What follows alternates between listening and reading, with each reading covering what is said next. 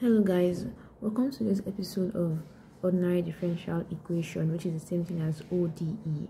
I've solved something on this before, like a topic which is Picard approximation, so we'll continue from here today.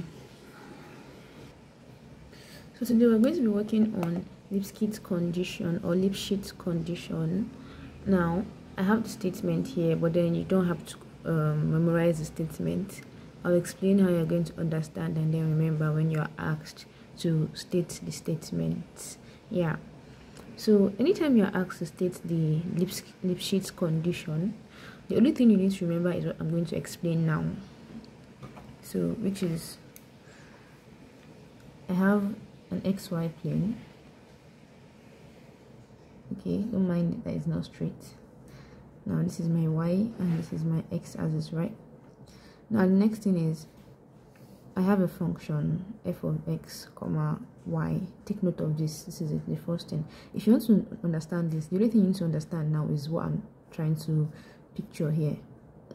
So you need this, and then you need this in the red ink.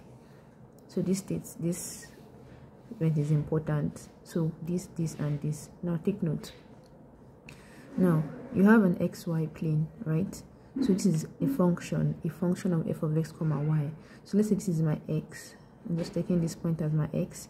I'll take this point as my y. So then let's say they meet at this point. So either I draw a circle or let's draw a rectangle instead. So now this is the point where this is our x comma y, right? So now if you want to remember this Lipschitz condition, this is the first thing you're going to state. Now this function is said to satisfy a Lipschitz condition. This function here will satisfy the Lipschitz condition if it is inside. Now this rectangle, we can call this rectangle a domain. You can call it a domain or a region. Domain or a region. Or you call it a region. We call it a rectangle. It depends on where we want to use it or how it comes out from my mouth and I'm explaining. So now the first thing is that let this function be in this domain. So let this function be in this domain. Now if this function is inside this domain, then we have, now I told you that I should also take note of this, right? So let's say I have this in my head already, that I have this minus f of x comma y1, absolute value is less than or equal to k of what, this is it, whatever you have here is what you're going to have here. So I have y2 here, right? So the first thing I'll have is what, y2 minus, what do I have here, y1. So suppose I have y1 here and y2, I'll take y1 first minus what, y2. So when we get to the proving on other things, you understand what I'm talking about when I say if you, whatever you have here, what you're going to put here.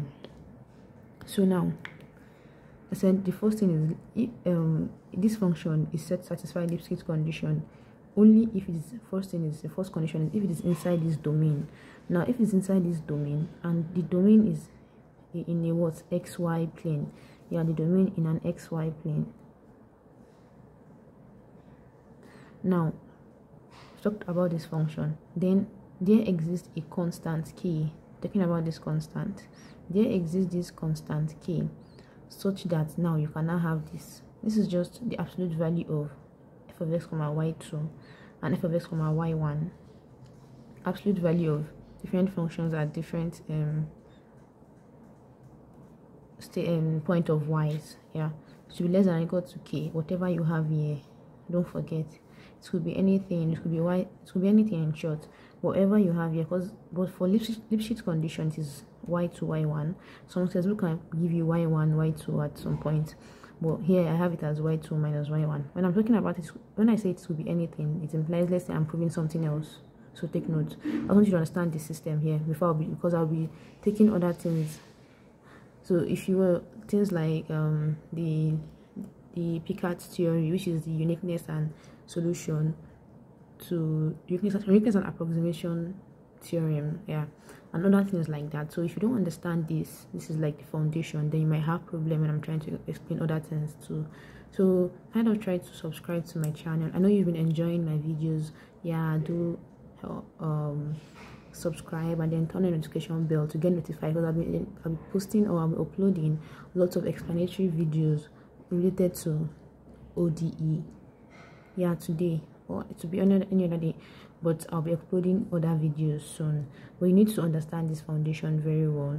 So if you understand what I've been doing, please like my videos, comment if you have any questions, and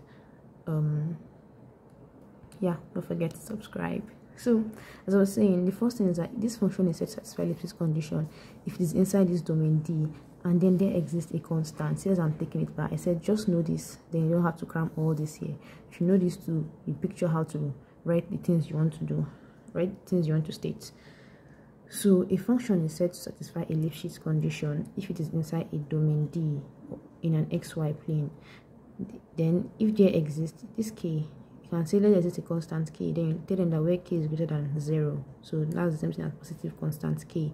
So if there exists a positive constant k such that you have this, now you tell them what this, you have to tell them that okay, this, you know, this and different, this is not more f of x comma y, this is f of x comma y too. It implies that you tell them that oh, then it implies where this f of x, where this x and y2 are also inside this domain, x and y2 is also inside this domain, x and y12 is also inside this domain D, then you can now say this constant is called a what? Lipschitz constant.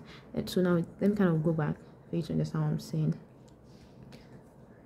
So I said a function f of x comma y is said to satisfy a Lipschitz condition if it is inside. You see, I'm not really using the English that I wrote here, right? Because I don't understand what I want to explain. So that's the way you're going to understand it and not just memorize and forget. So a function is said to satisfy a Lipschitz condition if it is inside this domain D in an xy plane. Now if there exists a constant k, I told you there is a constant k such that you have this, and don't forget I already explained why you have this here. So where the points, now I tell them about this point too, that where these points x and y, x comma y2 and x comma y1 both lie in the domain what? D, then this constant is said to be a what? Lipschitz constant. That is that on Lipschitz condition. And let's take an example so you understand, and then I'm going to give you like let's say a cheat for you to understand what I'm talking about. So going to this example,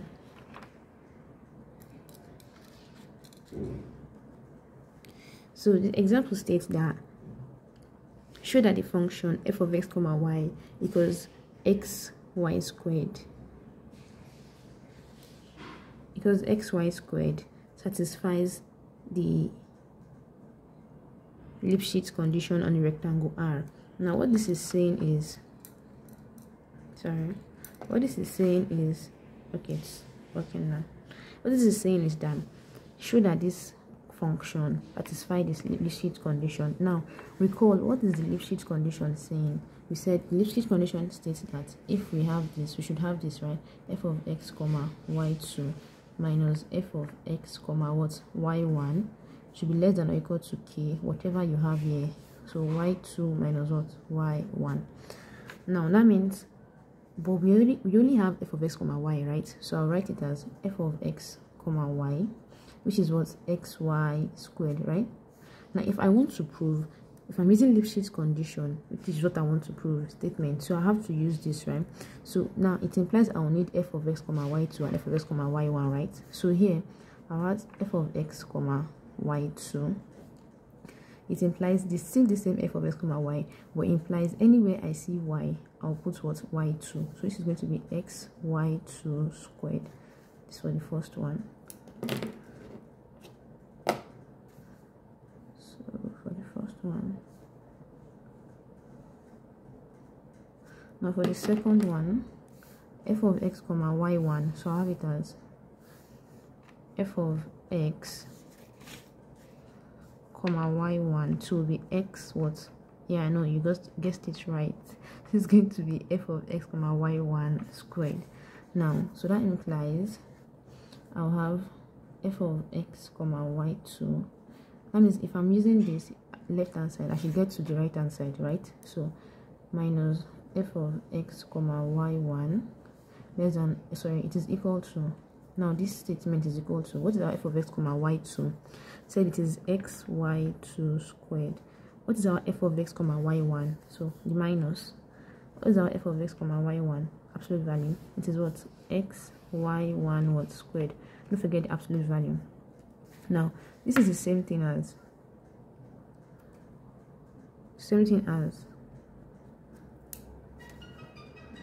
x. So you can bring x out, then you have y2 squared minus what? Y1 squared.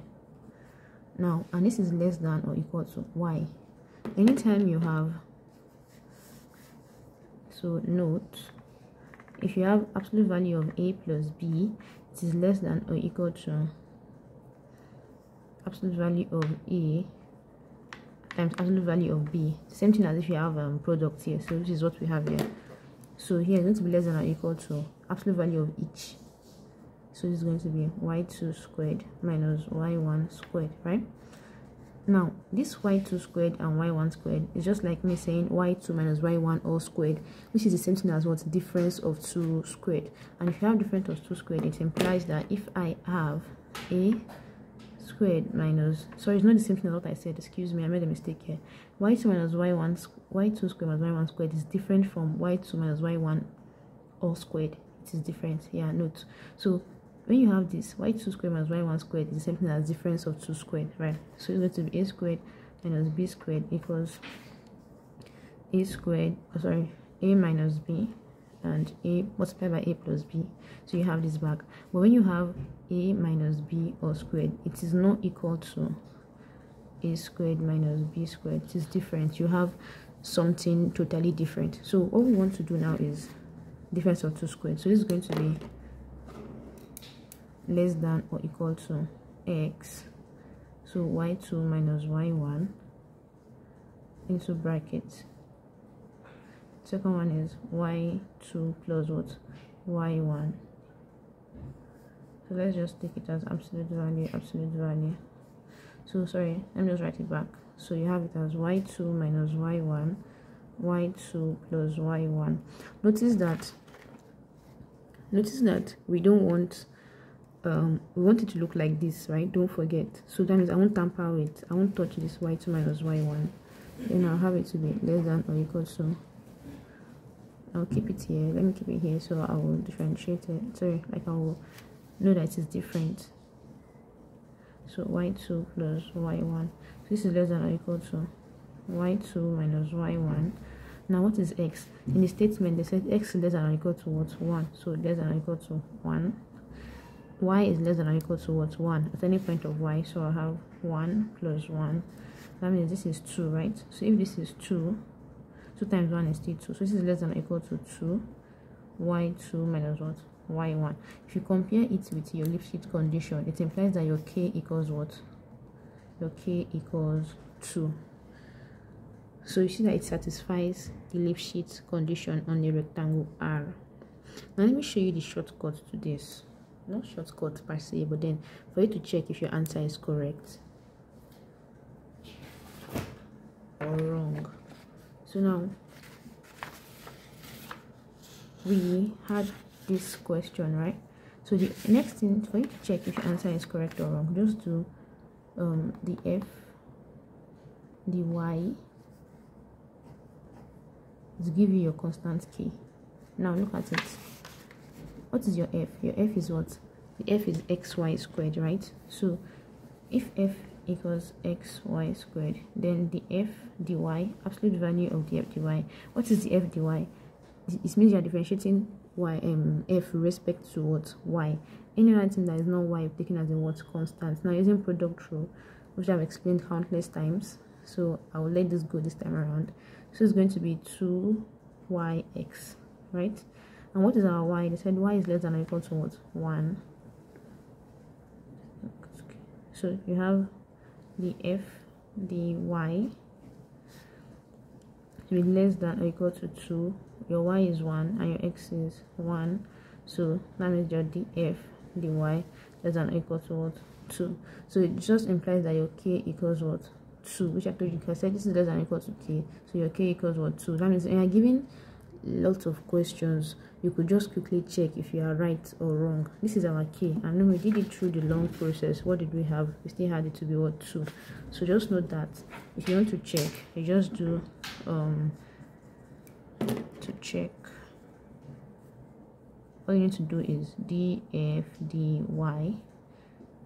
You do df dy, then you put in your values to get your k, and that is that for that. That's like the simplified way for me to explain.